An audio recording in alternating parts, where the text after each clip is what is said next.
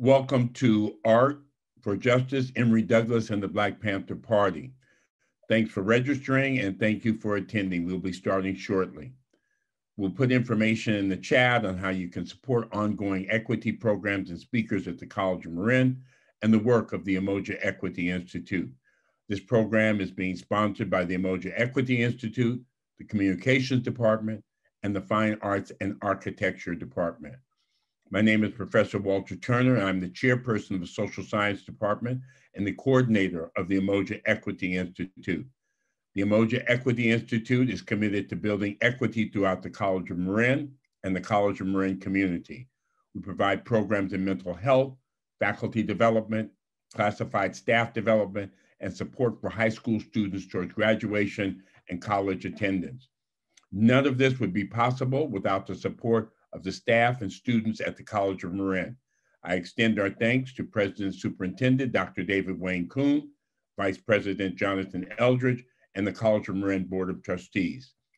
Today's program agenda will include introductions from our campus co-sponsors, the presentation by Emory Douglas, and we will allow 25 to 30 minutes for questions, which can be placed in the chat. At this time, I would like to introduce Dr. Kevin Muller, the chairperson of the Fine Arts and Architecture Department. Thank you, Walter. On behalf of the students, faculty, and staff of the Fine Arts and Architecture Department, I want to express our excitement and enthusiasm for this upcoming talk by Emory Douglas. It's a really special occasion to have him here to share his art and his life experience with us. I want to thank Professor Walter Turner, as well as all those involved in the Umoja program here at the College of Marin, for all the hard work that they've put forth in order to put this program on successfully. I'd like to also thank Professor Colleen Myhall for her efforts on behalf of the project as well. And finally, I'd like to thank Emory Douglas himself. I'd like to express our gratitude for him spending the time to share with us his experiences as well as his wisdom about how art can function in the context of both the public sphere, shaping minds, and also social justice. Back to you, Walter. At this time, I'd like to introduce Dr. Colleen Myhall of the Communications Department. Thank you, Professor Turner. As he said, my name is Colleen Myhall. I teach in the Communications Department at the College of Marin. On behalf of the Communications Department, I wanted to thank Dr. Kevin Muller, the Fine Art and Architecture Department, and the Umoja Equity Institute. Emory Davis, we are deeply honored that you've taken the time to share your art and social justice work with our students and our community. As many of you know, Emory Douglas's artwork was a prominent feature on the pages and cover of the Black Panther Newspaper. Radical independent media are critical to movements, creating an expressive space for activists to articulate their demands in their own words, in their own terms. The need to create and produce high quality context-driven journalism within and outside the corporate commercial media landscape is as crucial now as it's ever been. If your major is art, biology, astronomy, psychology, nursing, world languages, communication, or if you're undecided, or you're not even a student at the College of Marin yet, we need you. Journalism and media production is for you. Our world desperately needs scientists who can write research-informed articles about climate change for a general public. We need sociologists and historians who can add much needed context to public understandings of social problems and global politics. We need more women and people of color in media and news production, period. I encourage you to check out our course offerings in communication, in journalism, and in film, television, and electronic media. I hope to see you in class. Again, thanks to the co-sponsors, thanks to Emory Douglas, and back to you, Walter. Art for Justice, Emory Douglas and the Black Panther Party. Few artists have had a greater revolutionary visual impact on 20th century Black politics, art, and graphic design than Emory Douglas. Emory Douglas was born in Grand Rapids, Michigan, and has resided in San Francisco Bay Area since 1951. He attended City College in San Francisco, where he majored in commercial art. In 1967, Emory Douglas became the Minister of Culture of the Black Panther Party. Emory Douglas's artwork and design concepts graced the front and back pages of the Black Panther Newspaper and highlighted the values of the party's 10-point programs and platforms. Emory's artwork accented the party's commitment to self-defense for the Black community and the various survival programs of education, housing, health, and human rights. At the height, the Black Panther Newspaper sold more than 400,000 copies a week. Emory Douglas knew and worked with the key leaders and founders of the Black Panther Party: Eldridge Cleaver, Bobby Seale, Kathleen Cleaver, Bobby Hutton, Tarika Lewis, Big Man, and thousands of young men and women throughout the country who viewed the movements of Black power as central to Black liberation, Black self-determination, and human rights. Emory Douglas has exhibited and presented throughout the world: the United States, Lebanon, Australia, England, Portugal, the Netherlands, Scotland, Argentina, Mexico, Colombia, Cuba, Canada, Brazil, Spain, to name a few. For many years, Emory Douglas was a layout and graphic design artist for the San Francisco Sun-Reporter, a San Francisco newspaper dedicated to the African American community. In 2015, Emory Douglas was awarded a medal from the American Institute of Graphic Design in recognition of his contributions to the field of graphic design and visual communications. In 2019, Emory Douglas was awarded an honorary doctorate degree in fine art from San Francisco Art Institute. Please welcome Dr. Emory Douglas to the College of Marin. Here is again a takeoff of the battles that took place. This is at Cornell University. I asked you a photograph when they were demanding Black ethnic studies, Black studies. And threats came on their lives, so they had to get protection while they were in there protesting for a week or so and to defend themselves against the attacks that were coming and that were real, that they were getting feedback about. So this is what this art was a reflection of. 1972, the Olympics, then you had Vincent Matthews and Wayne Collette, who ignored tradition at Munich Olympics. When they won the 1968 protest and demonstration was continuing. When they won the Olympics and stood on the podium, they stood there at ease. That's why this was called at ease. They didn't cry crocodile tears. They didn't put their hands over their heart. They just stood there at ease. That was the inspiration for this image here. And this is the spirit that Kaepernick came out of. This is it here. Here again, showing our solidarity with these young brothers, La Siete de la Raza, Latino brothers, who were charged with the murder of San Francisco police, could not get any help from anywhere. So we got them a lawyer and we helped them develop their newspaper, Bastilla, and eventually they were found not guilty because can you imagine if they wouldn't have this kind of support? They would have been in the gas chamber or still in prison today. So there's more context to it, but we can talk about it later. We also boycotted lettuce. We supported the United Farm Workers getting unionized, as well as getting contracts in Safeway stores back then. This is when Caesar's Failures and was marching to Sacramento to protest against the chemicals that were harming the farm workers working in the fields. And this image I did to show our solidarity with that during that time. Here again is one that said, whatever is good for the person has got to be bad for us. It says, hey, have no slaves for care. We're gonna need them for Mars, Pluto, and all those other planets. That's the pig up on the pig deck. And when he's taking them out onto the planet, it says, you have the slaves say, hey, I knew we should have stopped this shit before it got off the ground. Then you have the pig over here with the shovel and the pick saying, okay, goddammit, don't take 400 years this time. To the right, we want an end to the robbery by the capitalists of our Black community. We weren't opposed to the Christmas holiday. We're opposed to the exploitation of the holiday itself.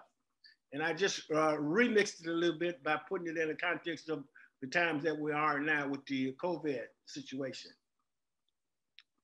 We want decent housing fixed for the shelter of human beings. This is to bring attention to that.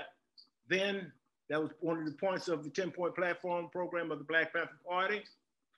So I was bringing attention to that with this one. And also with this one here, also the conditions, freedom psychologically, the conditions that one may live in. Hypertension kills, I'm hungry, I'm unemployed, I'm Black. Here's conditions, fighting off the rats, spending more time fighting off the rats and taking care of the children gives me a right to kill the greedy slumlords. Today's situation, anywhere in America, all over the world, this is what the reality is. Listen to them pigs banging on my door, asking me for some rent money. They should be paying my rent. Justice. To the right, my blood is old, but you have made it stronger. You are hope, our future, our life, my child. This is going back to a historical one. We are soldiers in the army. We have to fight, although we have to die. We have to hold up the bloodstained banner. We have to hold it up until we die. My mother was a soldier. She had her hand to freedom plow. And when she got old and couldn't fight no more, she said, we're gonna get up and fight anyhow. My father was a soldier. He had in his hand the freedom plow. And when he got old and couldn't fight, he said, we're gonna get up and fight anyhow. Now we're all the soldiers, we have in our hand the freedom plow. When we get old and can't fight anymore, we gotta get up and fight anyhow. I just want to testify, I'm not gonna sit around any longer. We shall fight, we shall survive without a doubt. This is for voter registration back in the day, did the artwork here. Nothing from nothing leaves nothing. You got to do something. Register to vote. To the right, vote for survival. Free food programs, free shoe programs, free health clinics. These were the things that we were putting forth. That's the language that you're hearing today, is that language came from, and that idea of implementing those kinds of social justice needs from the Black Panther era of the Black Panther Party. It is my belief that we Black people need gas and electricity on cold and dark days, doctors and medicine in times of sickness, breakfast, lunch, and dinner in times of hunger. Next to that, all power to the people, some of the many social programs that we had, the free breakfast, the free health clinics, all these things we had during that time, all power to the people. We had senior citizen programs, SAFE, seniors are called SAFE, Seniors Against the Fearful Environment. Oakland at one time wanted to spend $54,000 on a helicopter to patrol the community against crime. We said, well, if you really want to stop crime, you take the $54,000 and you invest it into the young people to take the seniors shopping, to pick them up from the satellite houses, take them to get their groceries and you cash their checks. That's the way you cut crime, not by a helicopter hovering over the community, and nothing investment in the community. To your right is Homecoming. This is Sonia Sanchez's first poetry book. She asked me to do the artwork for the book, and which I did and was honored to do. We also did over 100,000, we call it a sickle cell anemia disease that predominantly impacts the African-American community in this country. We did over 100,000 free testing of sickle cell anemia during that day, and made people more aware of it. The people in the party who took the test found out that why they were ill all their life after they took the test themselves. Here's several of my beautiful posters that was done by the Cuban artists of my work. A lot of people thought I was copying the Cuban art when they seen this poster, who were going back and forth. But to your right is the images that they remixed of mine to make this amazing poster. OSPAL, Organization of OSPAL, Organization of African, Latin America. It's OSPAL, Organization of People from Africa, Asia, and Latin America. Here again is another one they did of my work, 1968, in 4 different languages. Solidarity with the African American people, August 19, 1968, in 4 different languages. This was a little art within the interior of our paper. So that's how we knew that they were reading the paper as well. There's Richard Nixon, who wanted to be King Nixon. Corporate profit, defense spending, all that was going up. Consumer buying going down. Same thing today. Here again, Richard Nixon and Spiral Agnew on Halloween said trick or treat, pigs trick or treat. And you have to, both of them had to leave office in disgrace. Spiral Agnew was a criminal vice president, got caught in corruption, had to leave. Richard Nixon was going to be impeached and left. Criminals running the government. This one to the right, I'll say, I, Gerald Ford, am the 38th puppet of the United States. Corporate America still runs this government. That's why we're in all these wars. It's about controlling the natural resources of countries. That's why we got all this mass destruction and killing and murdering of slaughtering of people, all in Africa and Asia. And here to the left is the little U.S. imperialist nationalist Lib Piglets, who have colonized or directly, indirectly in the world at some point. And you got West Germany, Israel, you got South Africa then, Rhodesia, Japan, Greece, France, to name a few. Here is another one. My suffering, my bitterness, my loneliness, I'm not going to let it get me down. I'm not going to let it turn me around. Maybe a young brother has a family member who's incarcerated. Why must Black people look at each other through prison bars? Where is our freedom? The brothers and sisters who are incarcerated are in maximum security. We who are family members and loved ones are in minimum security, locked in that whole situation with them. Cost of surviving is criminal. Event in 2 Black men's lives, prison camps, USA. They call it prison industrial complex today. This is conspiracy to destroy the Black Panther Party, COINTELPRO, counterintelligence program. As you've seen the film that came out based on Chicago chapter of the Black Panther Party. COINTELPRO owed $20, $30 million to destroy and discredit the Black Panther Party by any means necessary. Bobby Seale, Huey Newton, political prisoners, USA. We still have many political prisoners that we're working on at this time to hopefully to get out of prison at some point. Some have been successfully liberated through the courts, through the legal system to get out of prison. And we're hoping to continue that in the near future. Free the New York 21 Panthers who were charged with over 100-something charges, eventually dropped and all dismissed, set up, trumped up COINTELPRO. Here again, you can kill a revolution, you can murder a revolutionary, but you can't murder revolution. This is about the Chicago Panthers. This is Mark Clark and Fred Hampton.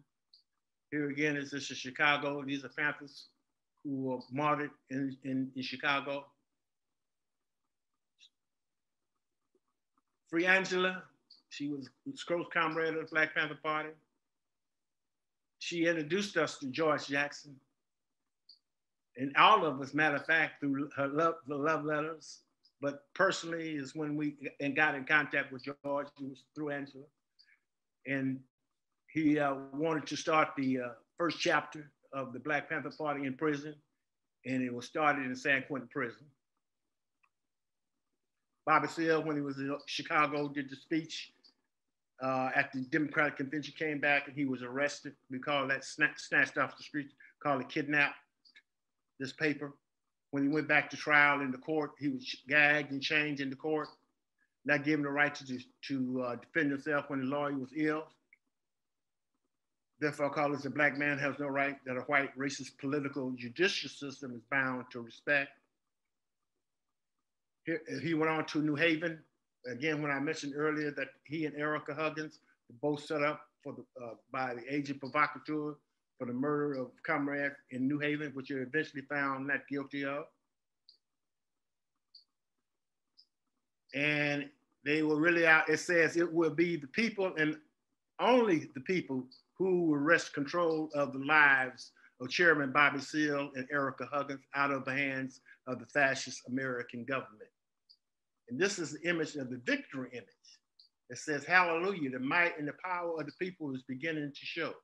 This is when Bobby and Erica were exonerated and cut free in New Haven, Connecticut. Afro-American solidarity with the oppressed people of the world. We're always in solidarity with the original caretakers of this land. We had a close relationship with AIM, the American Indian movement, who acknowledged that they were inspired by the Black Panther Party back in the day, and they were always our comrades. Here I'm going into the remix images now.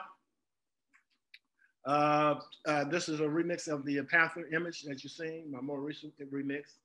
This is one Brother Malcolm called Brother Malcolm the Warrior. These are Brother Malcolm, the father figure of Dr. King. Dr. King, who said the United States was the greatest purveyor of violence on the planet. Here again is using several of my images, remixed images of people in the community who used to come and get their paper every week. This brother, he would be slushed, but he would come get his paper. This sister, she would sit out in the back of our headquarters, so she lived back there, and she'd get her paper and read it every week. And so I did this image of them to honor them. And this is a remix of the image I did. And but I have it dealing with all power to the people, global warming, housing, jobs, all those things as the text in the images as you see when you can see them large. And also her paper says today's news, and it says just resist unjust laws, SOS global warming, respect Mother Earth. Don't support the greedy. Here we are living in the land of plenty while we the people starve, the People's Free Food Program. Our mothers and our fathers and family members were sharecroppers, working the same in them same fields here in California that you have the sharecroppers working today. Educate to liberate, freedom. Turtle Island, North America, indigenous territory. All this is indigenous territory. Health is wealth. I like to sing. Yes, non-toxic. I'm food insecure, the button says. I'm homeless, this button says. Survival pending revolution, People's Free Health Clinics, People's Free Breakfast Programs. We had a free ambulance service in Winston-Salem. Ambulance wouldn't come into the service in the community or in an orderly time or at all. So Panthers wouldn't got certified as ambulance drivers, and the community helped them buy an ambulance. So in Winston-Salem, the first chapter in the South, we had an ambulance, free ambulance service. We had a free bus into prison program. In Chicago, they had a bus like this, like a Greyhound bus that was given to them. But we had cars and vans, whatever would, certain location folks could come to every weekend and could get a free ride to go see their loved ones who were incarcerated in those prisons. We had People's Free Clothing Program. We had the People's Free Shoe Program, many, many more, the People's Free Health Clinics. Father's Love, Mother's Love. African American solidarity with the Asian community.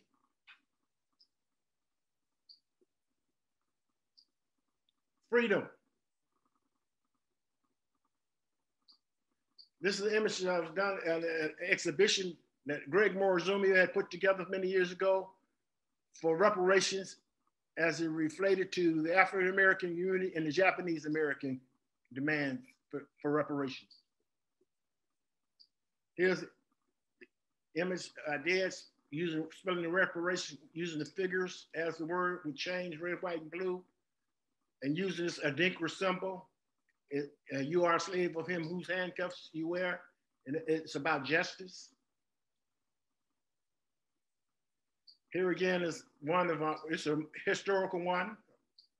One of the first images I did, this was a gouache drawing I did, painting, of a little kid playing with the toy gun with the rubber bumpers that they stick on it, push it in, they plan to hit the target and what have you. Yeah. This was a remix, as you've seen earlier. Our struggle continues from one generation to the next. Here's what with madness, we in a different way, but we're still in it until proven differently. And this is, no matter which way this guy would turn, he was a lie, distorted, deceptive, dishonest, fascist, xenophobe, white only, talking about the immigration. Ice cold wickedness, separation of families, babies from mothers and what have you. All that, and from fathers. Mommy, mama, papa, poppy, made in the USA. Culture strike, when I went to Arizona to observe what was going on in relationship to immigrations. This is over 5 or 6 years ago. I was invited by a culture strike, and we had to do art around it, and I was invited by Fabiana Rodriguez.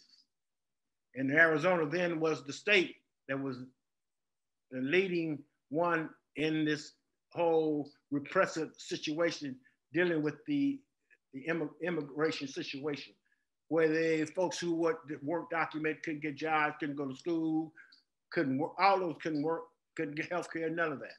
So that's what that Senate bill, SB 1070, was about.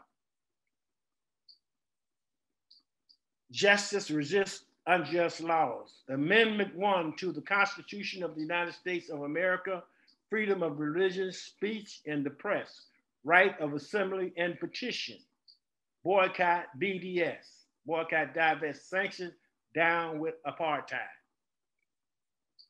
Peace heal, war kills. These are both posters that I've done for, one was for Spike Lee's film, The Five Bloods, that I was asked to do for online PR that I work with on. This is the one I did for Judas and the Black Messiah that they want to remix with their brother Kaluga, as opposed to Fred Hampton in the artwork itself. So this was also for online discussions and about the art, about my work and my history, and some young folks, as well as was used for PR purposes online. This is War, W-A-R, abstract images. This here is a Bantu symbol, abstract of it, of that interpretation of it. And that when it's coming at you this way, that means war. But if they were going the same way, that would mean harmony and peace. This is what the product of war does to human beings, the psychological impact of war, the impact. You got hundreds of thousands of people all over the world stepping on landmines right now. Mother Earth. This is the doomsday clock that they talk about. We're getting closer and closer with no return. Glacier, melting glaciers, all Earth heating up. All these things, toxic. Global warming. Global warming. I just remixed it again because I want to put it in the context of how this is a part of the global warming, this COVID. This is when those UN soldiers feasted in the water in Haiti and caused the cholera epidemic. With over 10,000, hundreds of thousands of people died and hundreds of thousands were ill and sick. And the UN were refusing to acknowledge that the UN was the cause, the soldiers were the cause of it. But eventually they come to acknowledge that to some degree. Respect Mother Earth. I also have one that says Black Lives Matter, but this one says respect Mother Earth. Then again, is playtime. On here, on the little thing, it says global warming. This is a new remix I'm doing of the one, We Shall Survive Without a Doubt. Black Lives Matter, Justice Now, Black Lives Matter. As much as things change, some things stay the same. Why did we get to brutalize and murder us and we get to blame? Police terror, USA. This was the first one I did of that when Oscar Grant was murdered on the BART. They had the BART insignia right there. So, the Black Code. This is Black person has no rights, which a institutional racist judicial system is bound to respect. It gives the appearance of being fair and just when the biased decisions have already been decided. This is in collaboration with Aboriginal artist named Richard Bell in Australia, because they wanted to do this, his gallery wanted us to do this one with Peter Norman, because as I mentioned, he was the one who ran the race with them and supported them in solidarity. But young people in Australia weren't aware of that history. And so they asked us to do this here, because he ran for the fastest time to qualify for the 1972 Olympics in Munich.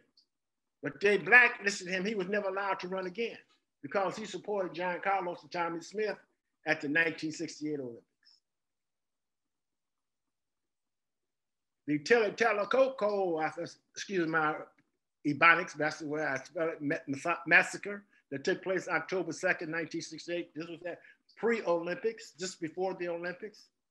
You had these students and activists who were slaughtered, wiped off.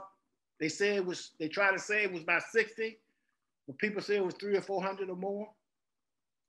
And you had the Pentagon was involved with this directly or indirectly, because the Pentagon sent radio weapons, ammunition, and riot control training material to Mexico before and during the massacre.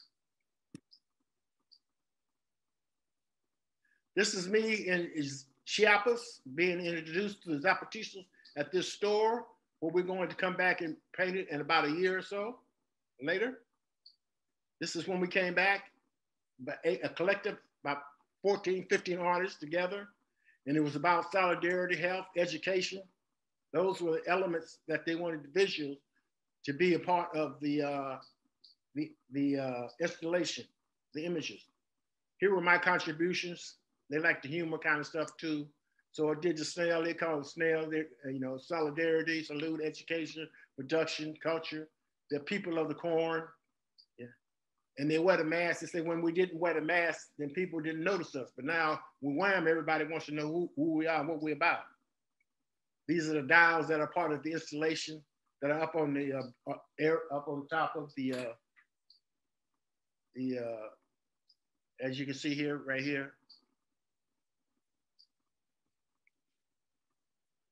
These are images of my work reinterpreted by the Zapatista Mayan Women Collective. These are embroideries. There was a couple of more, but these are what we have available that are here to show. And it's based on Zapatera Negra. That was the project, that's the play on Zapatista, Zapatista Panthers. And it was a whole movement that started around that of young people, music, artwork, called Zapatera Negra. Booklets then came out about it as well. This is Urbis in Manchester, England. I had over 49,000 people who came to this exhibit from October 2008 to around April 2009. Had desks where books and reading material connected to the desk that people could come into the exhibition and read what we were reading, required reading as well. This was opening night of the exhibition. This is in New Zealand at Elam International School of Fine Arts, where I was invited for my first journey to New Zealand. These are on the streets up by the university itself. There was so much interest in my coming that they had to cancel the artist in residency and travel to North and South Ireland with artists, other creative folks, talking about the history behind the artwork for 41 days. This is when I met with some Samoan students while I was there, artists, all amazing artists. When I went into the class, they had pictures of Tupac, Coltrane, all kinds of amazing artwork that they themselves had done. This is talking with some of the young Maori in New Zealand, in Auckland, where they're planning an action against some land grab there, and they wanted to get my suggestions and ideas, input. This is in 2009 in Urbis in Manchester, England, did a master class with these young people whose art was also included in the exhibit that you're seeing where I talked about the 43,000 people coming. This is Argentina, Trimarchi. I was invited for some young people to be a part of this at a big international basketball stadium and doing my presentation. And they had two big screens, that's the interpreter. This is after on the other side of the auditorium. Amazing. Skateboarding outside, young artists in the quarters showing their artwork, music, workshops for a whole weekend. People from Brazil, Paraguay, all around Colombia, everywhere were there. 99% just young people. This is Portugal. This is in Lisbon. And as you go up, you'll see images on the wall of the work and four floors of artwork and paintings on the wall. Now this one is in Nottingham, contemporary in Nottingham, UK. I was there to do a presentation in conjunction with Jean Genet, the French artist the French writer who supported the Black Panther Party back in the day. This is in Bogota, Colombia. When I was invited there, at the Banco de República to have an exhibition. This is on the streets of Bogota. As you go up and down, you will see these images going up and going down, announcing it. This is in Brazil. This is in when I was in São Paulo, Brazil. And this is on the outside. They had a big crane, and I seen it to put this up. And this is at a place called, I think it's called Sessi. And they had elevators. They had everywhere you walked, you had elevators where they had put the graphics on the elevators as you went in. This is getting preparations for the evening, as you can see. This is opening night. Yeah, a lot of young people who came from the favelas as well during the time that I was there. This is in Oakland. This is Artists in Solidarity with Palestine. And these are all just 9 different artists. You have Susan Green, which is a Jewish American artist. You had Afro-American artists, Afrocentric American artists, Afro-futurist American artists. And then you also had Japanese American, you had Arab American, you had myself, you had these indigenous artists, you had also another indigenous artist. Then you also had the artists from Jordan. But Susan Green was on the far right, was working on the artwork from the sister from Palestine, who was not able to get, was not able to allow to leave. So she had to reinterpret it from her photograph. Me standing with some of the kids from Palestine in front of the completion.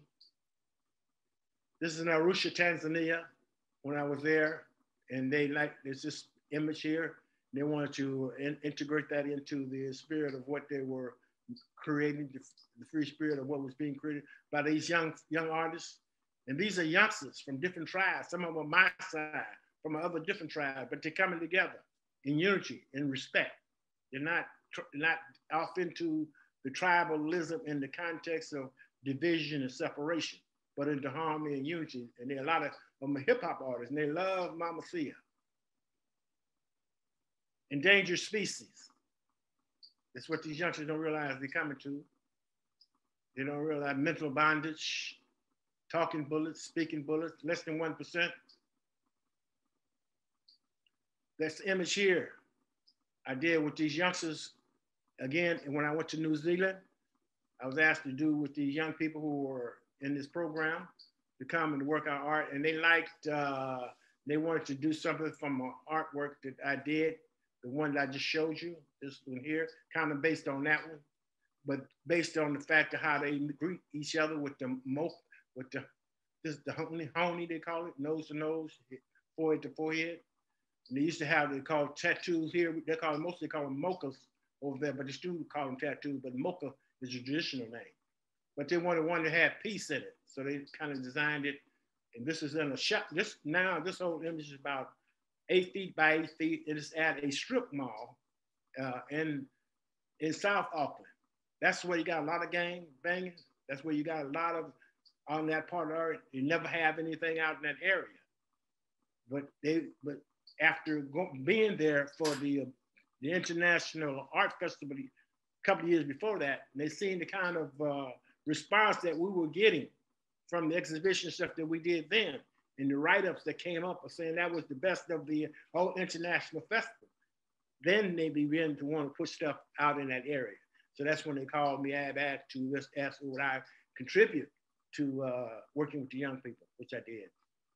Here again, you see the honey where I talk about this is time of ET. When I first time I went to Australia, New Zealand, I was met and taken to the Marae and given my official welcoming to the land by them and the Polynesian Panthers. If you didn't know, there were official chapter of the Polynesian Panthers in New Zealand, who became official chapter in 1971. Here's these youngsters don't realize today that they're getting themselves into modern day slavery by marketing, by money, prison industrial complex, private property. Free political prisoners now, justice now. Free political prisoners, freedom fighters, USA, fighters for peace, justice, freedom, particularly the struggle against recognized cruel and oppressive conditions, government's inhumane policies and actions. Here are symbols of political prisoners, Mumia Abu-Jamal, who just had a heart surgery, had hepatitis C. Leonard Peltier, who still lingers in prison with many alien problems and health problems. Both innocent, both need to be free. That brings to other political prisoners that we're also trying to get out at this time. You can look online to Jericho and many other political prison sites to see what's being taken place, or you can talk to people who know about political prisoners to give you some more insight about Russell Maloon and Sundiata and others. Here again is the remix, as I mentioned, the Sister Hallelujah with the Justice combination. And this one says, dare to struggle, dare to win.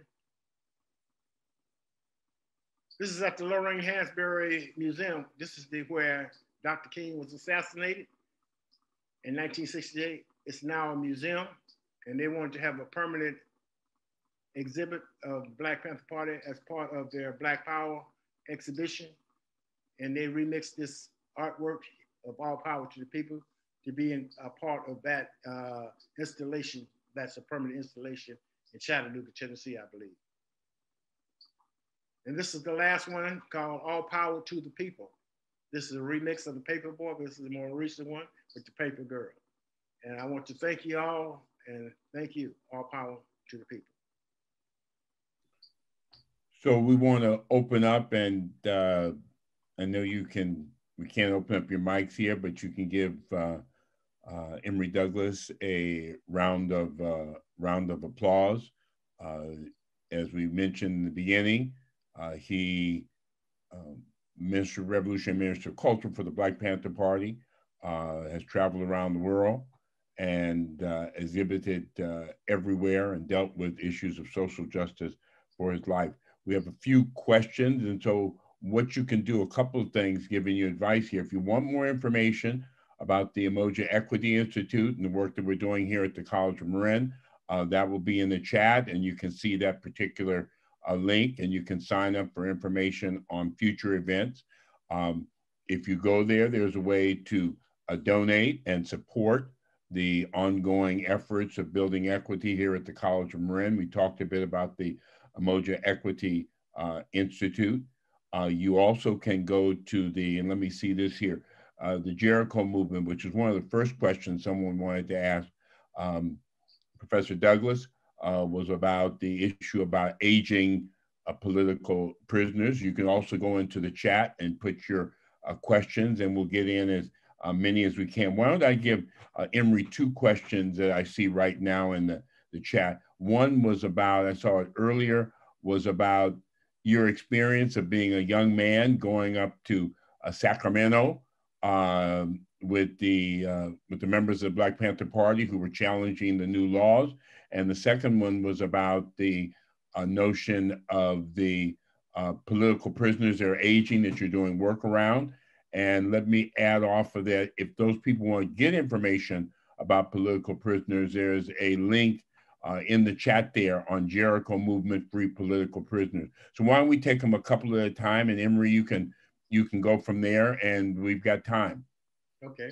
Well, Sacramento, so put it in context, there was a meeting the day that we were supposed to leave to go to Sacramento. Now, at that meeting, Huey and Bobby had discussed why one was going and the other was staying behind, because they felt that it would be what we then call a colossal event, that there possibility to be pressed there. There was always a possibility that there could be arrests. So, and this being an infant organization, only 6 months into 7 months into the organization itself, that one need to stay back to deal with the press and respond to questions while the other one went. And it, between, I guess, Bobby and them, it was decided that Bobby would go and Huey would stay back to deal with whatever came up. Now, when you see Sacramento and you see the delegation, you don't see any women, but there were men and women and non-Panthers who were part of that delegation. There was a brother named Mark Comfort who had been organizing, who had been to the South in civil rights movement, been to Lowndes County, who also was the one who got Huey and them in contact with the Dow family, because he thought that the Panthers could help the Dow family when the young man who got murdered in North Richmond. He had a group of young men who also went to Sacramento. There was the Dow family. Some of their brothers and sisters were a part of that delegation. Bobby Seale's first wife, Artie Seale, was a part of that delegation. So this was a whole delegation, and it was not going there any gunplay. The guns were put into the trunk until we got to the state capitol. Once we got to Capitol, that's when the guns were taken out legally to go into the Capitol. But when we got on the lawn, just so happens that out of luck, I guess, Ronald Reagan was there having a press conference about 10 feet away. And at that time, all the press came, what he was saying was the parochial kids, and all the Zoom kids, everybody came over to where we were with the press, wanted to know why we were there. But also, Bobby was supposed to read an executive mandate #1 as well. And what executive mandate #1 dealt with was the concentration camps that they were building then to incarcerate Black people and people of color. You call that the prison industrial complex today. It was there after that we went into the Capitol. We did not invade the Capitol.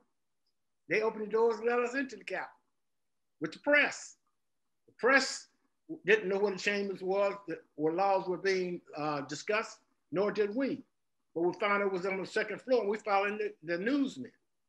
We get up on the second floor and go into the chambers. It's the press that goes in first, and it's the press that they say, get the cameras out of here. We're following right behind them. They see us come in. They say, get the guns out of here. And everybody turn and leave. And we go back out on the Capitol grounds for 10 minutes, 15 minutes. Everybody goes different ways, except for the cadre of us who are going back to Oakland. And we go to a filling station, 2 or 3 blocks away. And we in there getting gas and had the guns out, getting ready to put them back into the trunks. And this cop come by on this motorcycle, and he saw all these Black men with this gun. He gets on there, whoop, whoop, whoop. Next thing you know, they got helicopters and everybody swooping down on us. And we get arrested. and go to court. Make a long story short, that was a colossal event because you had demands of people wanting back and forth, wanting to know how they could join the Black Panther Party. So we need to organize. So what happened is that going back, and the lawyers, they talked to the lawyers, said they didn't know everybody who had guns, but they wanted 6 or 7 to 11 people to plead guilty to a non-supervised misdemeanor. Meaning that you could plead guilty and you'd be cut loose. But they didn't know who all they wanted. They knew some, they knew Bobby Seale, Bobby, and a few others. But they didn't know all. So Bobby put us together and explained that. It said, I was one of those that he wanted to plead guilty. And so when we came back and we went into court and went for the judge and we pleaded guilty and turned around to walk out to court, they said, no, y'all going to jail. So they set us up. So we went to jail. So that. Now dealing with the issue of political prisoners, this has been an ongoing thing. You know, you had Geronimo Jajaka Pratt, who did over 27 years before we were able to get him out of prison. But you have had comrades who have passed away in prison over 52 years. You know, Chip Fitzgerald, who's comrade from LA. And you have others who are ill in prison today. You know, you got people who did some serious stuff who are out of prison, but these comrades are being persecuted because of their politics, and that's what you have to understand. This is politics. Emory, can you tell us something about how your process has changed? You have a question here, how your process has changed over the year. What kind of media do you use to draw and color and execute your art? Mm-hmm. Well, I see sometimes I play around with my ideas with pen and ink, sketches like that, something. And then I only know how to use Photoshop over the years through youngsters, going back and forth, sharing ideas with me, how to use it. And it finally all came together. So I do a lot of stuff in Photoshop. I play and I paint online, all that. I integrate some of those materials, prefabricated materials that I will use in the textures of my art and the historical images that look like patterns and what have you, that you could buy from the art store and integrate it, scan it, cut it into your art and paste it into your art.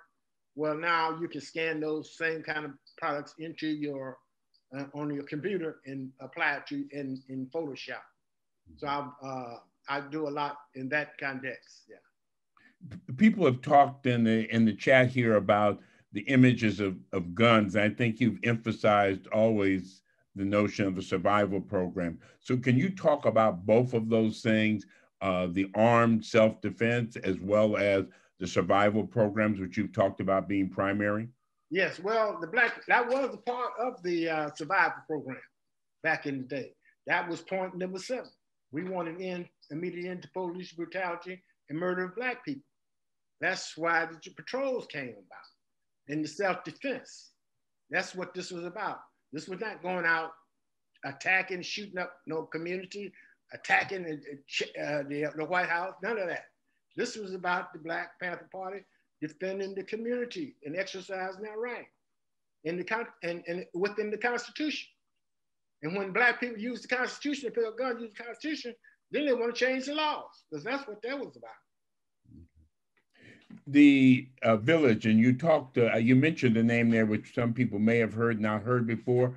You mentioned the name of Mama C and Pete O'Neill. I think there's a film out on Pete O'Neill. Talk about the work that's going on in Tanzania and your visit there, Emory. Yes, I've been to Tanzania I've been there about 4 times to visit Pete and Charlotte. And Brother Pete is in exile, can't come back. Been out of the country since 1969. But they've been doing some beautiful, amazing work since they lived in Tanzania. They've been welcome there. And they have a compound, and they have took children who were obviously has families who couldn't prepare to deal with them. They took them in, about 20 kids, sent them to school, the whole thing, lived on the compound, but they also connected them, told them always to learn about their history. They weren't trying to westernize them or anything else. They were teaching them about their history. And so they lived in the collective, but they also, kids would go back and visit their families on weekends and what have you. Many of them have grown up. I mean, you go into town, they know Mama C and Pete in Tanzania. They highly love. I mean, everybody, you go into town, Mama Pete, Brother Charlotte, and the one you traveling with.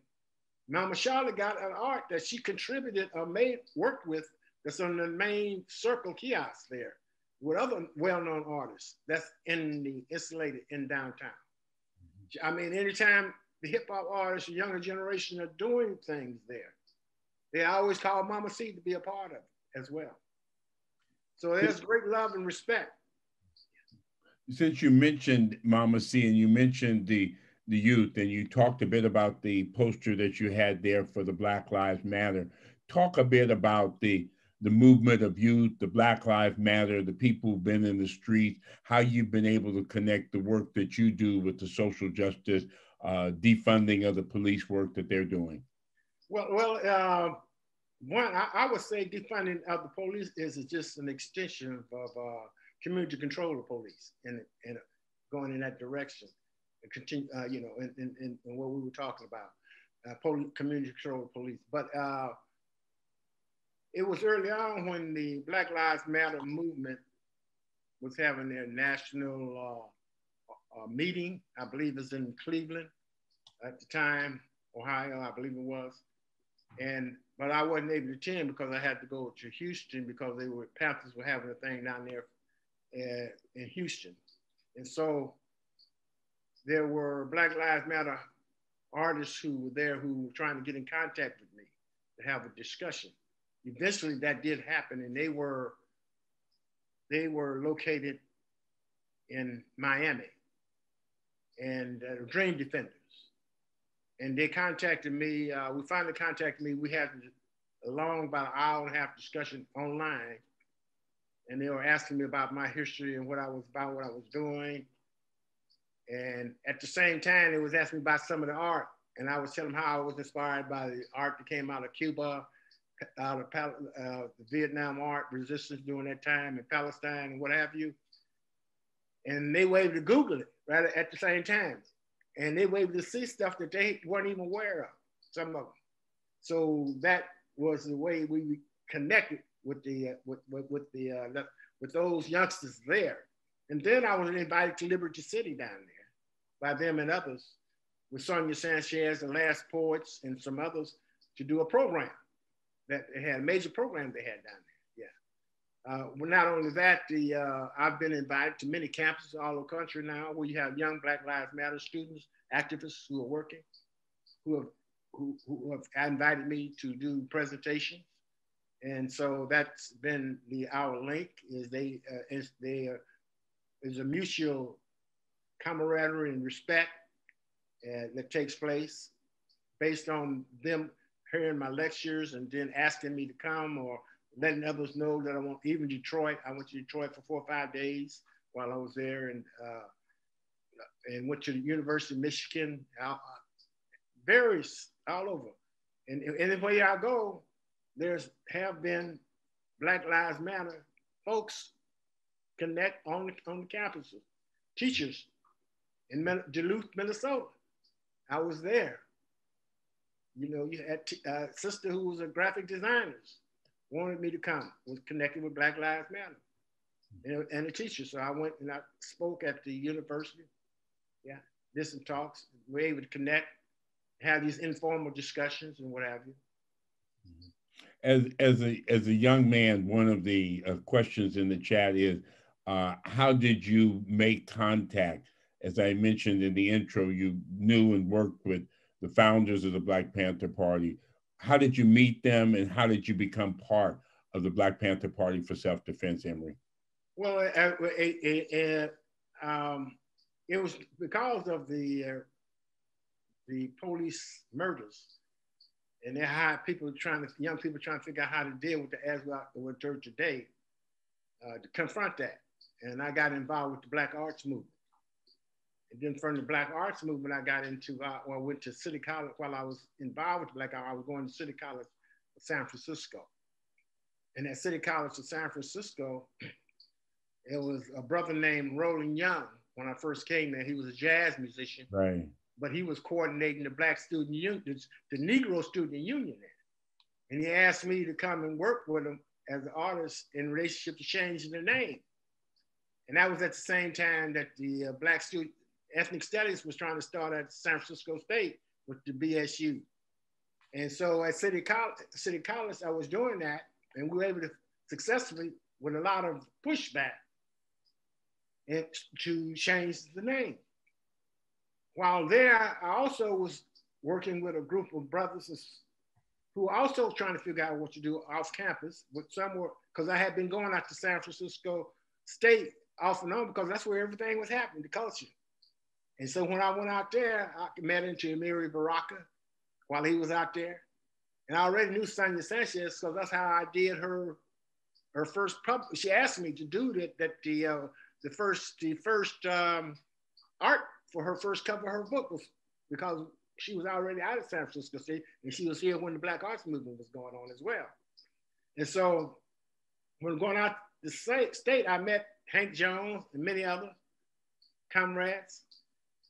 And it was during that period while doing basic simple props for Emory Baraka's plays, community theater and what have you, that it was myself, Hank Jones, and a few others who were trying to figure out what we could do. And during that time, Hank contacted me because he was doing other community activity, political activity, and told me that they wanted me to come to a meeting, that they were planning to bring Malcolm X's widow to the Bay Area. They wanted me to do the poster for it because they knew of my art in the Black Arts Movement and what have you. So when I went to the meeting, they explained that what it was about and that there were some brothers that would come over to the next meeting who would let them know if they would do the security or not for that event. Now, this group here, down I live, the Black Panther Party of Northern California.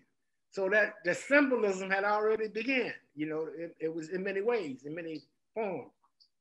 And so when they came over the next week, after I had agreed to do the artwork, when they came over the next week, there was Huey Newton and Bobby Seale, I think a little Bobby Hutton, and they agreed that they would do the security for the event. It was after that meeting that I asked them how I could get involved, because I knew that's what I wanted to be a part of. As soon as they gave the spiel and the whole bit, I knew that. And they didn't, Huey and them had a business card, and they gave me a business card. I didn't have a card in, so I called Huey and scheduled to go by his house. And that was the beginning of me going by his house, meeting with Huey. And then after I'll go by his house, he would take me out in the neighborhood, introduce me to folks he know. Then we go by Bobby's house. And that was my first introduction. That was late January, early February of 1967, about 3.5 months after the inception of the organization. Okay. Now, then the organizing was going out into the hood, into the streets, going to nightclubs, both ends on the grassroots side, on the intellectual side, on where the black judges and black lawyers hung out on the one hand, on the hardcore on the other end, in discussion and debating. That's what was always going on with Huey and Bobby with all those different elements during that time. Yeah. So you're not going to tell us the story about the dice thing, huh? You're not going to tell us the story about the dice. The dice? When you were shooting dice, you're not going to tell us. Oh, yeah. Well, that was when I was 13 years of age. Okay. That was my first time being arrested as a youngster when I was at the Hamilton Playground in San Francisco. Hamilton Playground in San Francisco, if you know where it is, it used to be just a shack in the middle. It didn't have the buildings of that. Didn't even have none of that. But then when it first did build it up, it's the backside of the place where the swimming pool, there was a fence that you could walk through from Gary to Post. And in between, that's where the guys used to shoot pool at. I mean, not excuse me, shoot pool, but used to shoot the dice. And I'm out there shooting dice with them. And they come in from both sides and we get arrested. And that's my first shooting dice with those guys, trying to make, playing quarters and dimes. It's a small game, you know. Yeah. Okay. Somebody's asking Emory here, everybody's asking about how do you get copies of your art? How do they get in contact with you? How do they get you into their school? Well, you give them my email. And this, if they see it online or what they see, I don't market it because I have been traveling. Okay, I'll put your email up there. I'll put your email. But somebody's asking here that since the murder of George Floyd, Breonna Taylor, etc., intense police brutality, the things that we've seen over the last several years, going back to Oscar Grant, do you feel that art has become a greater source of communication and education? Oh yeah, I think it has a great impact. Yeah, I mean, because the quality of it and in relationship to reflecting those issues of on the community art, street art, very powerful, very strong. You know, you can't get away from the reality of what is taking place, and particularly when it's in unison with the demonstrations, the protests, and all the media, all that. You know, it shows it's trying. You know, with the electronic media and the digital age, it's beyond just boundaries of the United States. It's a universal kind of caption of the imagination that people see. In the context when you see the art that reflects and keeps the visual attention on those issues of injustice, of the murders and injustice against people, Black people in political color in particular. Okay. We got 2 or 3 more questions, then we're gonna let you go. One question from me. Let me put 2 of them together here. One question, obviously, you talked about Homeland Security and you talked about COINTELPRO. So I want you to be clear about how COINTELPRO, which you talked about in relation to Fred Hampton, is still here. But the other question was kind of a personal question, Emory, and that was, how do you sustain yourself? How do you keep yourself spiritually strong and mentally strong? The work that you've been doing, you've been in the trenches for a long time. So the COINTELPRO, and then how does Emory take care of himself as an activist? Well, I try to eat properly as much as soon as I can. I take a lot of supplements that are necessary to sustain a healthy lifestyle, and a list of those as well. And I have over many years, I did meditation many years, so I can pull on that. Many forms that I practice during the time. Yeah, and so all that plays into how I manage to try to maintain myself in that context. Yeah. Okay. And the COINTELPRO and Homeland Security. Fred Hampton obviously is 1969, but as I've seen you in other presentations, COINTELPRO, Homeland, it hasn't changed. And how should people be looking at it these days, Emory? Well, they may should look at it like you be always aware that it's something exists. I mean, you get in the comfort zone and don't think that it's something of the past. You know, you just have to be diligent, and you have to be aware of focused that it does exist, because all you got to do is look at what how they're trying to label Black Lives Matter as a terrorist organization. You know, so that's COINTELPRO right there.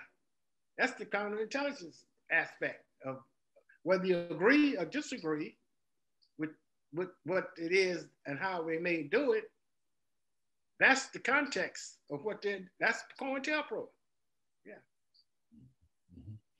People are talking more and more about equity and diversity. And somebody's asking this question, Emory, in terms of what's the biggest challenge that you've been facing, or that you see those of us who stand for human rights facing, in terms of how we want to change things so that the next generation is not in the same position that we are? What's some of the biggest challenges we have to overcome? How do we develop more unity?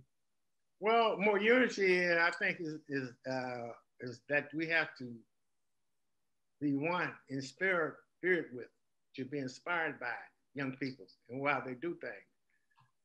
You can't, for myself, I never go in trying to tell them that this is the way you got to do it. If they ask me, I'll share that. But I try to listen and to be in harmony with how they want to do things. And if they want me to be inclusive and part of it, then I can give my suggestions and ideas on how that can be included or what have you.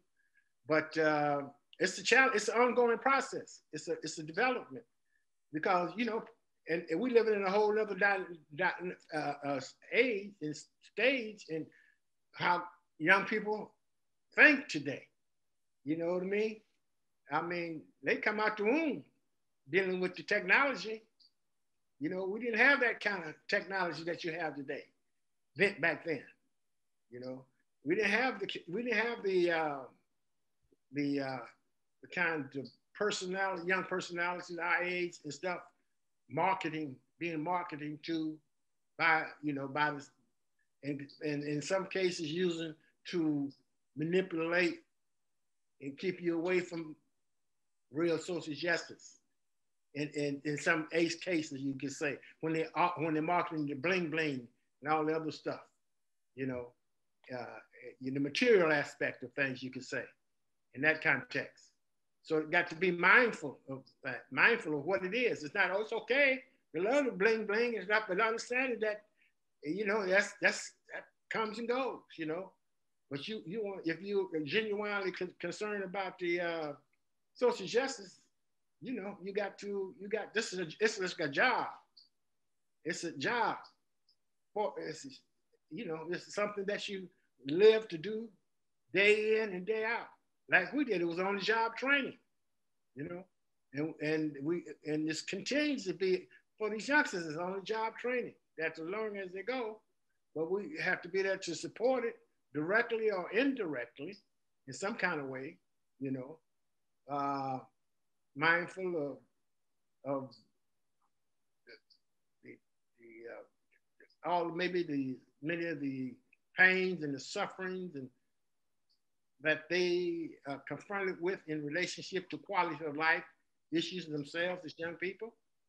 The fact that a lot of them not thinking that they're gonna live to be up to 30 years of age, you know, we got a whole lot of kinds of dynamics going on, and you know, that we're dealing with, and on top of the wholesome aspect that exists, you know, but it's going to be it's a challenge. We can do it in the context of, I guess, you have to get how you set an example. You have to set the example, and it has to be an example that everybody that is impacted by or look at and can admire and can see that they want to be a part of it or contributed to it. So it has to be something that young people can do that will inspire other young folks to be in part of. I mean, when we started off, people were saying we were crazy. Very few limited. But after they seen what we were doing, they was on the fly line saying, yeah, right on, but they wasn't. But after they seen what was going on, they became more and more supportive. So you lead by example. They seen that was by principle, based on principle, based on 10-point program, and all those things, you know. Okay. But you know, you got then going back to the other question. You got to understand when you have having an impact, and it's going against the grain of the norms of what is so-called norm. That's when the COINTELPRO, to discredit and destroy it by any means necessary. That's why the Free Breakfast Program was called Public Enemy #1, because it had an impact. It was pointing out the contradictions and what the government should have been doing and wasn't doing. Same thing with the free health clinics, all those things that they would call anything but a capitalist program is subversive because it was based on cooperation. It was based on collective coming together, not for the purpose of exploitation, but for the purpose of healing, bringing people together, all those things. Emory, in our last question before we do thank yous here, name some historical people who have inspired you or who inspire you, or people right now who inspire you. Well, I was inspired with, I think I was almost inspired by them because I got involved. I was out there just like a lot of these youngsters. I wasn't a scholar or intellectual. I just want to change something. So I would say that I was inspired by the movement once I got in and became aware of things like Stokely Carmichael, Rat Brown in the beginning, and what have you. That was the fighting spirit that I seen then was what, and the Black Arts Movement, talking about the cultural identity, and hanging out with then Emory Baraka called Leroy Jones then.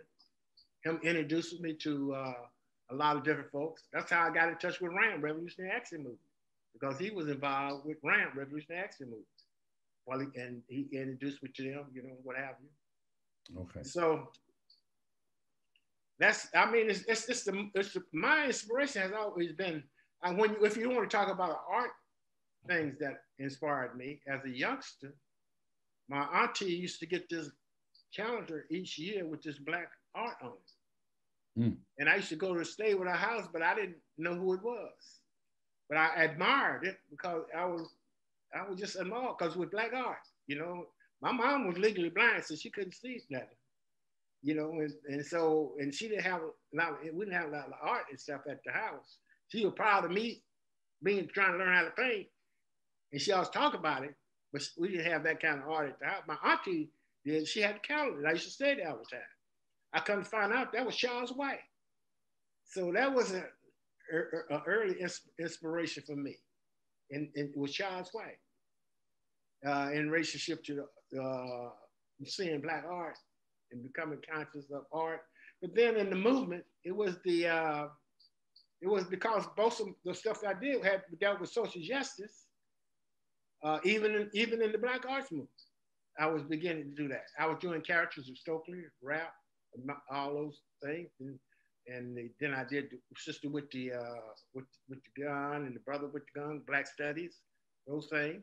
But when I get into the Black Panther Party, I'm getting to see these posters from Cuba, OSPAW posters, and they send them to us in the mail. I'm seeing this work from Vietnam and the Vietnam struggle, resistance, all that, Palestine, all that. I'm seeing all that is what was the inspiration for the kind of art that I did while I was in the Black Panther Party and evolved to this point. Okay. Now today, the color-wise with the artwork, as you may see it, is when I was traveling to different parts of New Zealand and Australia, and you'd be riding, and you see all these amazing murals back then that these artists were doing, young artists. And I was impacted. It was the graffiti art then that you could see that it had some message, but he couldn't know how to decode it, except for them youngsters. But it was so impactful in the color of it that it attracted you. And that inspired me to continue to give more color into the work that I do. Emory Douglas, you are a treasure, and we thank you so much for being with us. Stay with us for a minute here, but we do want to thank the Communications Department, the Arts and Architecture Department, the IT Department at College of Marin, Katrina King, who is our Regional Umoja Coordinator, who supports us, Dean Tanya Hirsch, the Umoja Learning Community, the Umoja Equity Institute, Nicole Cruz, Professor Barbara Gloystein, the IT Department, Dr. Colleen Myhall, Dr. Kevin Muller, all of the people who have made this possible. And we will see you again. If people contact us, we'll give them a way to be in touch with you. But we want to thank all the attendees. Very, very historic and very, very special. So Emory, thank you so much for your craft. And as I say, we'll see you again. We might need to get you on the faculty over here. We might find a way to get you on the faculty over here. Take good care, my brother, okay? Okay, peace. Peace. Take care. All right.